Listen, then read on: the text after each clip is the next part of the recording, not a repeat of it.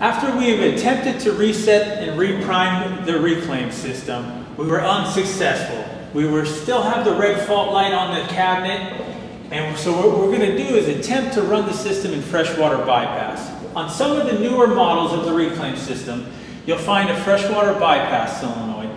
In order to operate the wash in fresh water, we're going to need to first turn on the freshwater supply valve. In order to locate our freshwater supply valve, we're going to follow the hose back that supplies the freshwater bypass solenoid.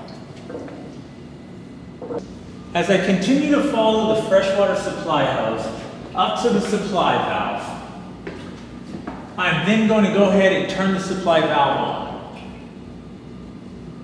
Now that the supply valve is on, we are feeding fresh water through our supply hose to our freshwater bypass valve.